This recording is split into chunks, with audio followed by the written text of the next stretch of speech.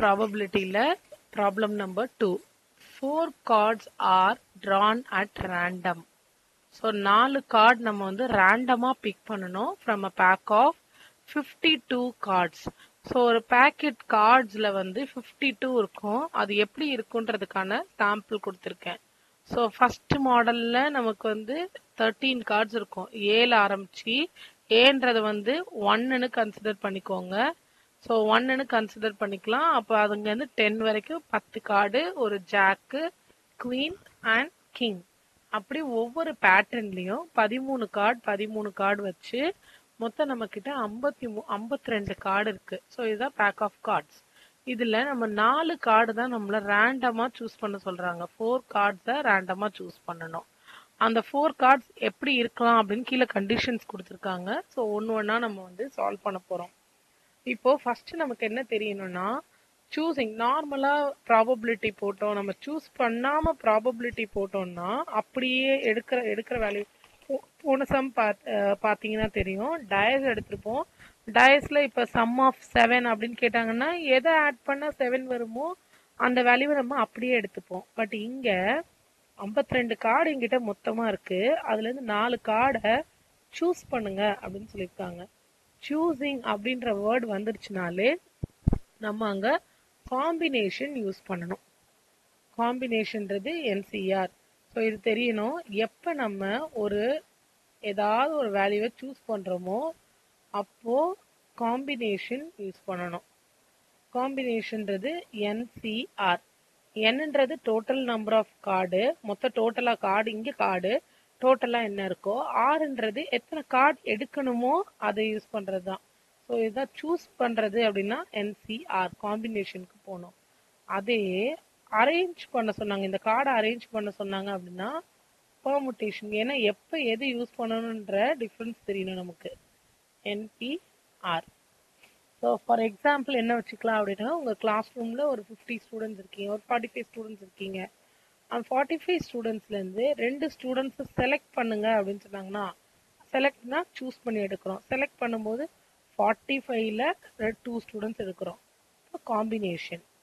அதே 45 ஸ்டூடெண்ட்ஸை அரேஞ்ச் பண்ணி ஹைட் ஆர்டரில் உட்கார வைங்க அப்படின்னு சொன்னாங்கன்னா அங்கே நம்ம எதையுமே சூஸ் பண்ணல. அப்போ அது அரேஞ்ச்மெண்ட். அதுக்கு வந்து பெர்முட்டேஷன் யூஸ் பண்ணணும். ஸோ இங்கே நம்ம வந்து காம்பினேஷன் யூஸ் பண்ணுவோம். ஏன்னா 52 கார்டுலேருந்து 4 கார்டு சூஸ் பண்ண போகிறோம். ஸோ ஃபஸ்ட்டு அந்த கார்டு எப்படி இருக்கணும் அப்படின்னா, கிங்காக இருக்கணும், ஒன்று குவீனாக இருக்கணும், ஒன்று ஜாக்காக இருக்கணும், ஒன்று ஏஸாக இருக்கணும். இது ஃபர்ஸ்ட் கண்டிஷன். ஸோ ஃபர்ஸ்ட் எப்படி சால்வ் பண்ணலான்னு பாருங்க. ஃபர்ஸ்ட் வந்து என் ஆஃப் எஸ் எக்ஸாஸ்டிவ் ஈவெண்ட் எழுதிடலாம். Exhaustive ஈவெண்ட்ன்றது total event.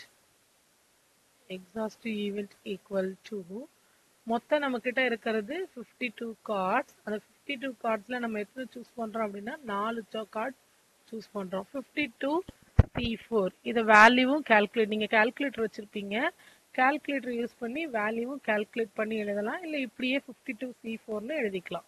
ஸோ இது எக்ஸாஸ்டிவ் ஈவெண்ட். இதுல first condition, probability of getting a king, a queen,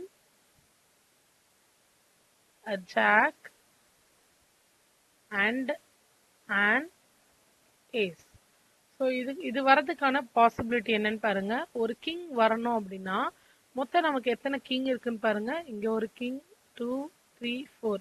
இந்த 4ல் ஒரு கிங் தான் நான் இங்க எடுக்கணும். Probability of getting 1 king. ஏன்னா மொத்தம் 4 கார்டுல ஒரு கிங் தான் எனக்கு அதுல வேணும். அப்போ என்கிட்ட இருக்கிறது டோட்டல் கிங் 4, அதுல ஒரு கிங். So 4C1 into.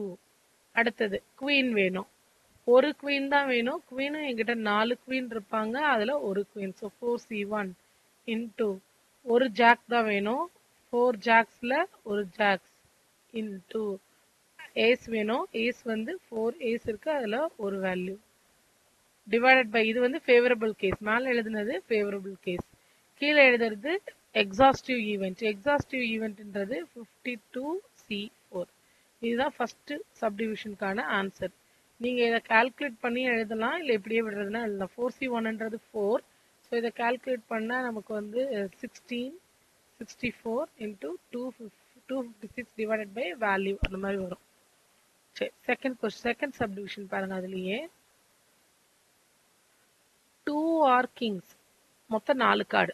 அதில் 2 கிங்காக இருக்கணும், அண்டுக்கான சிம்பிள் கிராஸ். 2 கிங்காக இருக்கணும் அண்ட் 2 குவீனாக இருக்கணும். எக்ஸாஸ்டிவ் ஈவெண்ட் ஒரே இதுதான். Probability of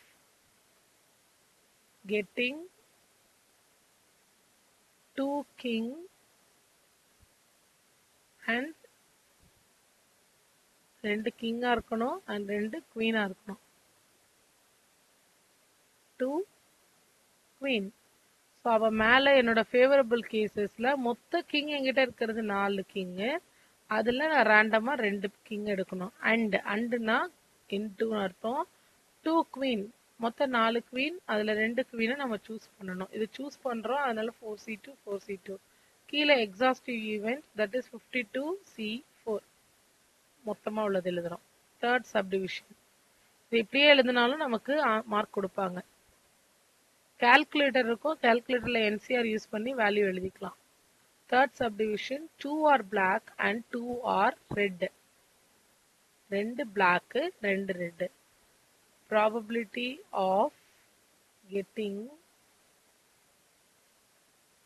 2 black and 2 red. இப்போ இங்க போய் பேட்டர்ன்ல பாடுங்க. பிளாக்ல என்கிட்ட மொத்தம் இங்க 13 கலர் இருக்கு, அடுத்ததுல இங்க 13 இருக்கு, மொத்தம் 26 இருக்கு மொத்தம். ஸோ பிளாக்ல 26 இருக்கு, பட் எனக்கு எவ்வளவு சூஸ் பண்ணா 2 தான் சூஸ் பண்ணணும். அப்போ இங்க ஃபேவரபிள் கேஸ்ன்றது மொத்தம் 26, அதுல 2 தான் வேணும். இன்டூ அண்டு கொடுத்துருக்கிறதுனால இன்டூ அதே மாதிரி 2 ரெட் வேணும். ரெட்டும் 26 இருக்கு, அதுல 2 ரெட் தான் வேணும். So total divided by 52c4. இது தேர்ட் சப்டிவிஷனுக்கான ஆன்சர். அடுத்தது ஃபோர்த் சப்டிவிஷன் போய் பாருங்க என்ன கொடுத்துருக்காங்கன்னு. There are 2 cards of hearts and 2 cards of diamonds. So 2 heart 2 diamond. Probability of getting 2 hearts and 2 diamonds. மொத்த ஹார்ட் எவ்வளவு இருக்குன்னு பார்க்கணும். முதல்ல நம்ம கிட்ட மொத்த ஹார்ட் 13 கார்டு இருக்கு, அதுல 2 தான் வேணும். ஸோ ஃபேவரபிள் கேசஸ்ன்றது 13ல எனக்கு 2 ஹார்ட் போதும். Into அண்டுக்காக into 2 diamond. டைமண்டும் எனக்கு 13 தான் இருக்கு, அதுல 2 டைமண்ட் போதும். Divided by exhaustive will 52c4. And last subdivision. In shuffling a pack of cards, 4 are accidentally dropped. நான் ஷஃபிள் பண்ண ட்ரை பண்ணும்போது 4 வந்து அப்படியே விழுந்துருது. என் கையில இருக்கிற அந்த கார்டு, அது எந்த கார்டுன்னு எனக்கு தெரியல, கையில இருக்கிற கார்டு வந்து விழுந்துருது. Find the probability that the missing card should be one from each suit. So 4 card நான் வச்சிருந்தேன், அந்த 4 கார்டு என்ன பேட்டர்ன்ல இருந்ததுன்னே எனக்கு தெரியாது. 4மே உள்ள விழுந்துருச்சு. இப்போ மிக்ஸ் ஆயிடுச்சு மொத்தமா. இப்போ அது மிஸ் ஆன கார்டு எப்படி இருந்திருக்கும்னா, ஒவ்வொரு சூட்ல இருந்தும் ஒவ்வொரு பேட்டர்ன்ல இருந்தும் ஒரு கார்டா இருந்தா அதுக்கான ப்ராபபிலிட்டி என்ன. ஸோ லாஸ்ட் சப்டிவிஷன் வந்து probability of getting 1 from each suit. ஒவ்வொன்றிலையும் ஒவ்வொரு வேல்யூவா இருந்திருந்தா அது எப்படி இருந்திருக்கும்னு. அப்போ எனக்கு ஃபர்ஸ்ட் ஒன்ல 13 மொத்தமா இருக்கு, அதுல 1. அடுத்ததுலயும் 13 இருக்கு, அதுல 1. தேர்ட் டிசைன்லயும் 13, அதுல 1. ஃபோர்த் டிசைன்லயும் டோட்டலா 13. எனக்கு தேவை 1 தான், ஒரு சூட்ல இருந்து 1. கீழே 52c4.